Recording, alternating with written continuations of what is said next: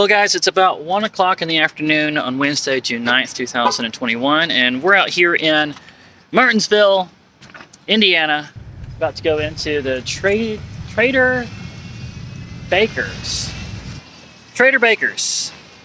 Flea Market. It's a flea market that is open all week long. Vendor booths all throughout this big, what used to be a Kmart. And with me today, do you want to be in Sure. it? Okay. This is Joe Hammer. Hi. Beth Hammer's other half. And let's see what we can find, if there's going to be any good deals in here. I got a feeling I'm probably going to find more than I've got room or money to take home.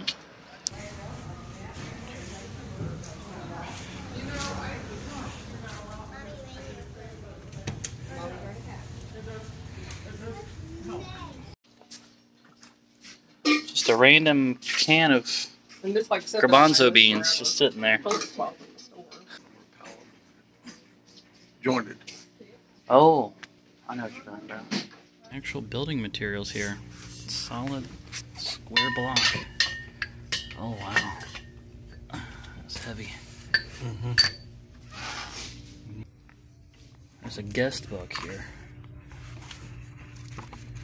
An unfilled out guest book. And a wedding. Let's see, the wedding songbook series. There's a sad story that goes along with this, I'm betting. An unfilled out guest book.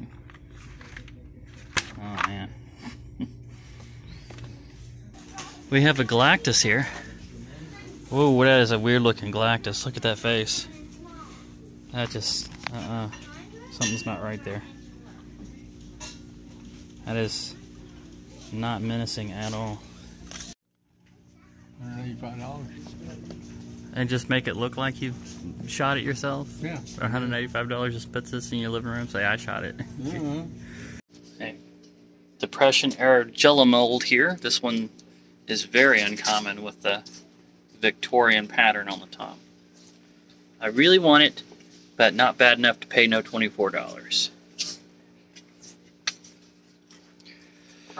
I'm too cheap. If you put the Jello in there, how do you get it out? You have to take it and put it down in hot water, or take a towel and put it in really hot water and drape it over the top, and then you shake it back and forth. Oh. Not up and down. Everybody wants to shake it up and down, but you shake it back and forth real good until you start hearing it going, and then you lift up. Okay. Yeah. I think a lot of Jello molds that they make now that you get off of like Amazon or something, they're plastic and they have like a little latch on the middle which you can pull out. Yeah, and it just, the suction just drops out. But with these old metal ones, you gotta find another way. Okay. Beyblade parts. See, I see the arenas all the time and I see the video games all the time. But as far as the parts, I mean, this is still a big thing that kids are playing with now. Even now, there's whole forums for them and everything. But they're $5 a piece. I'm sure if the right person that knew what they were doing came through here and bought this whole case, they could parse it out and sell it on eBay for like a fortune. Just keeps right on going.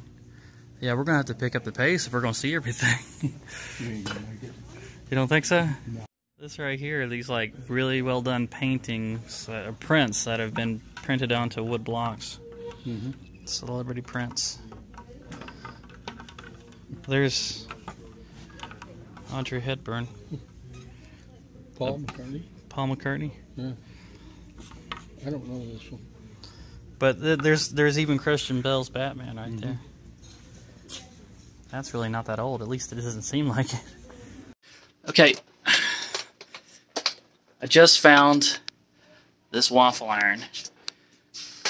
And on the bottom it says Dominion Electric Company.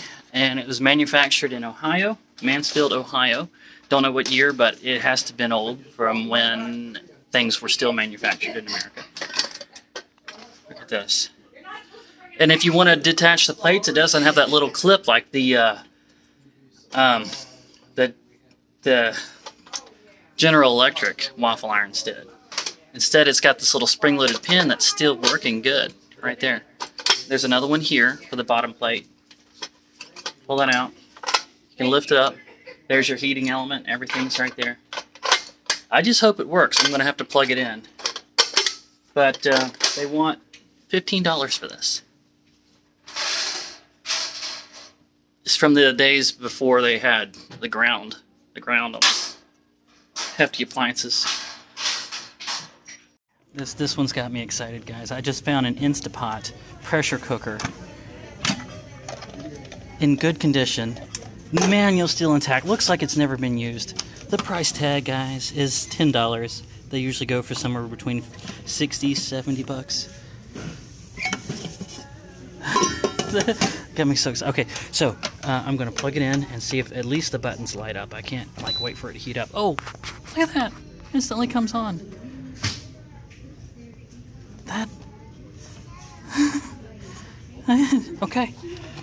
And then on top of the waffle iron. All right, let's test the waffle iron, see if that works. Okay, come on, please work. It works. It works. It got hot. Wow.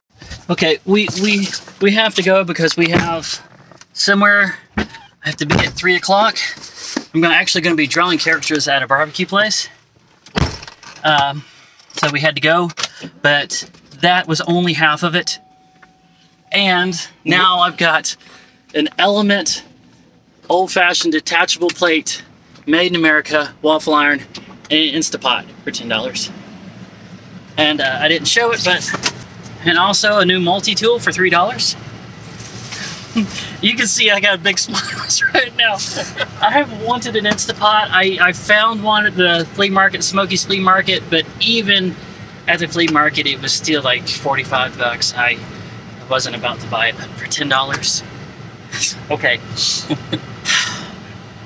All right, that is going to be it for this one. I might have to wait. What? One thing, Yeah. we did not make half of it. We didn't even get half of it? No. Wasn't even half of it. So maybe I'll come back and make another video on Thursday about the other half when I've got a little more time. But that is going to be it for this one. Guys, if you've enjoyed it, give me the good old thumbs up. Subscribe if you haven't already. Make sure to turn on notifications. I will talk to you down in the comments, and I look forward to seeing you in the next one.